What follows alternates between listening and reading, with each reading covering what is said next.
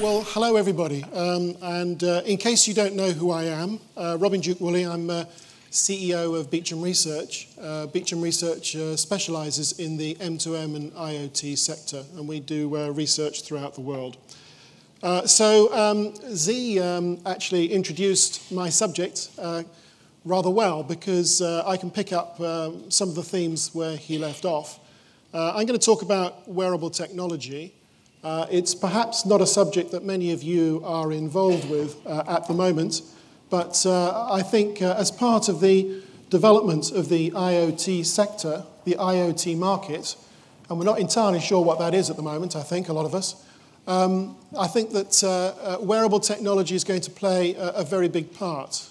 It's going to be what connects the individual to the network in a way that the individual would like to see. I think it's going to be everywhere. It's going to be affecting lifestyles, and it's not that far away. I think it's probably useful just to say what it is and what it isn't. So this doesn't work. Oh, there we go. So the first picture is what it is, or what it isn't, is this is a very functional view about something that you can wear, but does that make it wearable technology?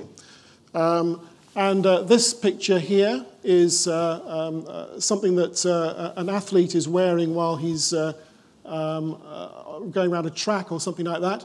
And the question there is, how wearable is that for how long?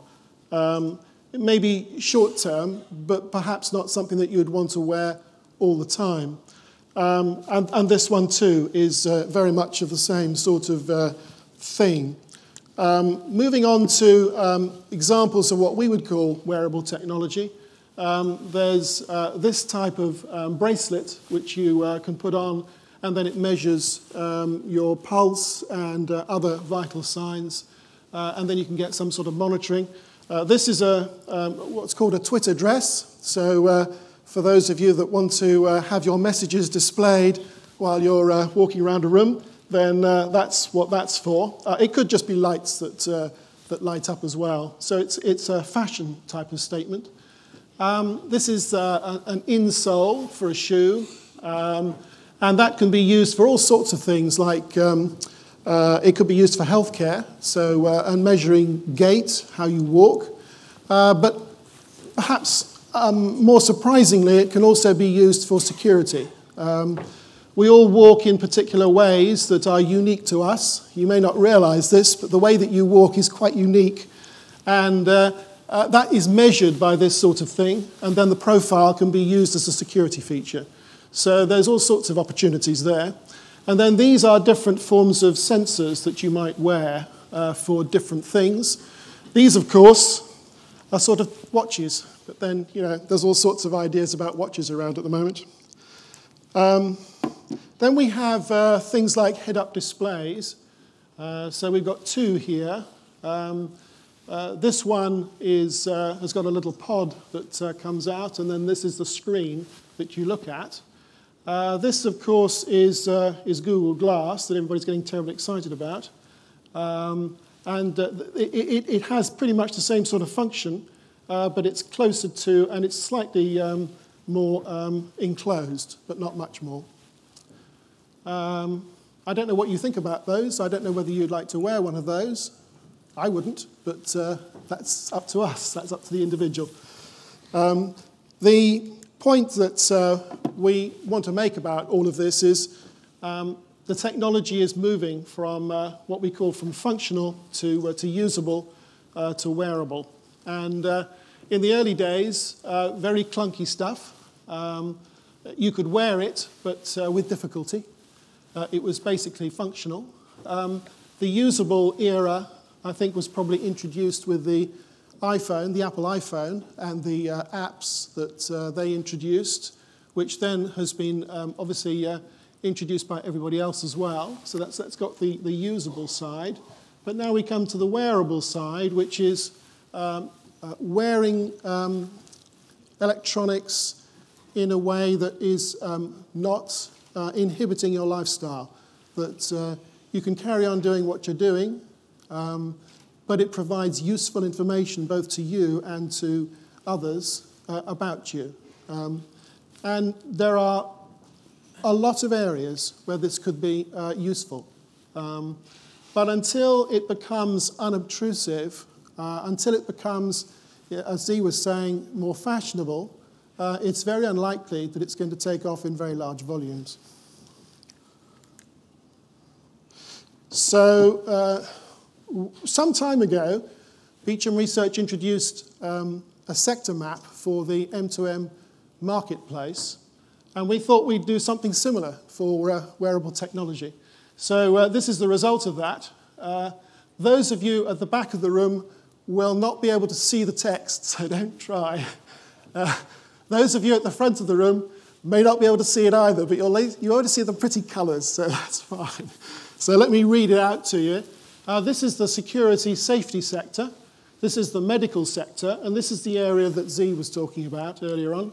The wellness sector, sport fitness, lifestyle computing, communication, and what we call the glamour sector, which is where the Twitter dress goes and other things of that nature. Now, what we're trying to get across here is that this is a big market opportunity. There are lots and lots of applications here. So those are the sectors, but then these are the application groups that we talk about, and there are 30 of those. Don't need to count them. There are 30 of those. And then we go further out to products that are actually out in the marketplace now. These are examples of stuff that's out there now. Fairly early days for this stuff, but there's a lot of it out there, and there's going to be more. So down here, we have Headup display glasses, which is Google Glass, and the other product that I showed you just now. Over here, there's a smartwatch. A lot of activity going on in the smartwatch area, the iWatch area, whatever you call it, watch area at the moment. But note, this is just one of the application areas. It's not the whole market. And of great interest is, as Zee was saying, the medical sector, because if you can wear something less obtrusively, you're likely to wear it for longer, more often. And if you can get somebody to wear something all the time, there's continuous monitoring, much more likelihood that it'll actually be useful. So that's a very important aspect of that market. It's also an important opportunity in the wellness market. Now, I'm not going to go through every one of these, but there is a difference between medical and wellness. They're both associated with health, but whereas this is to do with medical systems, if you like, lots of regulation, stuff like that in that area, but wellness is much more consumer-orientated and what the consumer wants to do with their data. So moving on, you won't be able to read this either, but I'll just show you that there is a definition here, and you can get the slides later, of each of these sectors and how they differ between each sector. Now, one of the points that I would like to mention, no pointer, is other specialist professional uses. And this is quite important because there are lots and lots of business applications out there that are being used, do use wearable technology. Sometimes it's a bit clunky, but it nevertheless improves efficiency in operations. So you'll see that in courier activities, in security areas, in a number of other areas that I can't think of right now, there are specialist applications that use early-stage wearable technology. So what we're going to see is quite a lot of this starting to take off more in the business sector first, and then being applied to consumer sectors. So it's not something that is just for the consumer. So one of the things that we are concerned about is that although wearable technology has the potential to be cool, exciting, and add much to the experience, And it is, we think, an extension of IoT to the individual. In general, there is a relatively poor implementation at the design stage, and that kind of lets down the potential. So the technology, we think, will only be adopted and succeed if it feels complementary to our lifestyles and is not intrusive. And essential to achieving that is stylish design, clever integration of technology functions into products that are genuinely desirable. We think the mass consumer market is trend-driven and not necessarily very tech-aware. So having something that looks geeky, something that looks a little bit clunky, is not going to become a mass consumer item. So the key questions, as far as we're concerned, is who will buy wearable tech and why? What are the true market prospects? What is required to develop this market? What will truly help it grow? What is true for wearable technology is also true for other technology markets, particularly those associated with consumers. And this includes the whole area of Internet of Things. Now, there have been lots of forecasts about wearable tech, lots of huge numbers. I have to say that it depends what you include in wearable technology. So, for example, if you include a Bluetooth headset, earplug, as being wearable technology, then the market is already quite large. If you don't include anything to do with headsets, it's really quite small. So I think that part of the problem that we have with the rather large forecasts for early stage market over the next few years is down to definitions of what people define as wearable tech and not. We don't include things like that. We include everything else. And we consider the market to be much smaller than a lot of these forecasts. But we do expect it to grow quite quickly over the next few years, but not necessarily for the reasons that have been advertised. So we think we need to look at real people as part of this. So what would inspire these girls, for example, to buy wearable tech? They are aged 18 to 35, sharers and cohabitees, urban flats, upmarket areas. And then you have this type of person. She's similar age, often living with parents, wealthy homes, high disposable income. These are examples of fashion industry early adopters, but are they examples of wearable technology early adopters? And then there's these sorts of people. So there's lots of different types of people in this world. You're not surprised to hear that.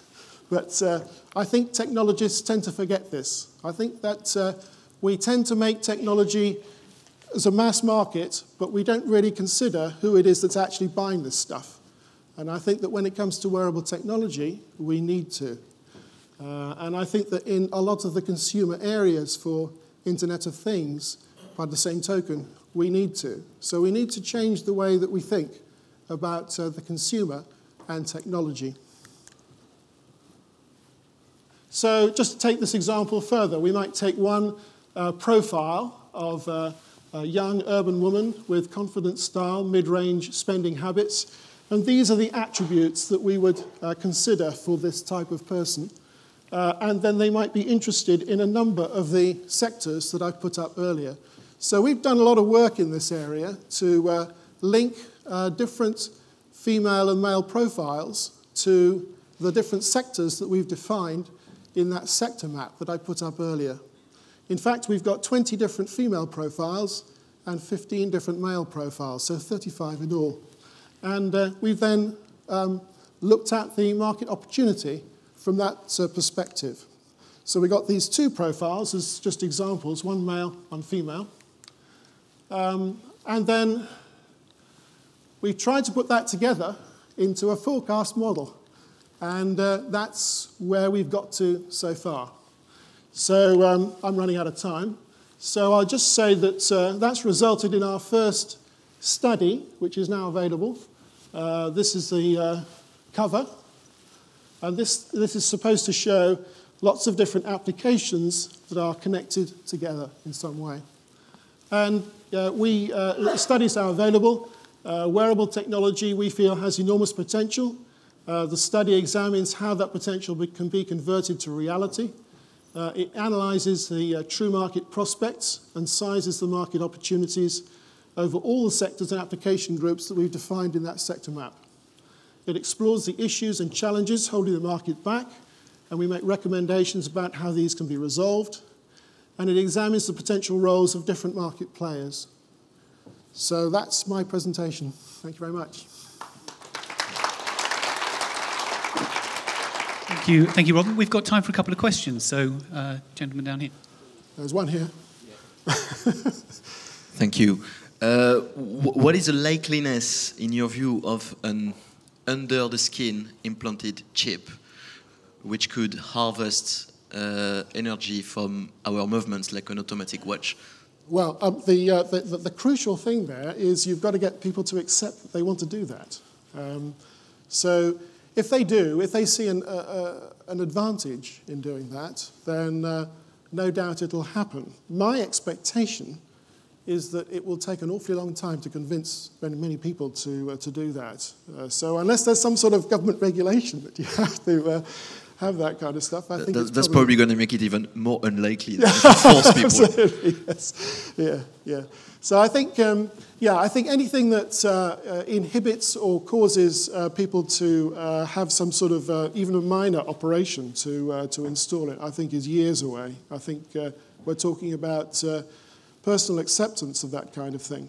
We've had similar sort of thoughts actually before. There's been the idea of embedding tracking devices into children, for example, so that in South American markets, for example, you can trace them after they've been kidnapped on the expectation that they will be kidnapped sometime. But that's not taken off either because people are really, really concerned about actually messing with the health care of their children. So I think there's a lot of things that stand in the way of that. Is there another question? Quite terrifying. Any more quite questions? Quite terrifying, as you say, yeah. I've got a question. So if you've got to pick No, you can't ask a question. You've got to pick out a couple of applications that may be short-term and longer-term. So next 2 to 3 years and maybe next 5 to 10 years, you think are going to be maybe the hot ones. Oh, what I think of the application areas. Exactly. Yeah. Well, there are lots of wellness applications out there at the moment, and there's a lot of talk about smartwatch type applications and whether they'll actually be useful or not. My expectation is that the smartwatch applications have not taken off because they actually have quite limited application value. And also, you end up with a lump of technology on your wrist that most people are actually moving away from. Most people are taking watches off. That's in the younger generation, should I say. In the older generation, we all wear watches, but we wear our own design of watches, of what we've chosen. And there's a myriad of different models on the marketplace. Swatch, for example, has grown up primarily through having lots and lots and lots of different designs around, and you can choose something that is almost unique to you. I don't see that happening with technology-related smartwatches. What they are trying to push is a fairly large device, because it has to have a reasonably large screen, and they all look the same, pretty much. So I think that there's going to be a difficulty in getting that sort of thing to take off. In the longer term, I think that we are talking about using multiple devices in body area networks to do lots of different applications and moving from one to the other depending on what you're doing at the time. I think that that's going to be a fascinating area, and I think there's going to be a lot of technology development in that area. But basically what we've got to do is to harness the technology to what people are prepared to accept without inhibiting their lifestyles. And that means that we've got to introduce a lot more fashion and style-related consciousness in the technology design process. Excellent. Robin, thank you very much. Super, thanks.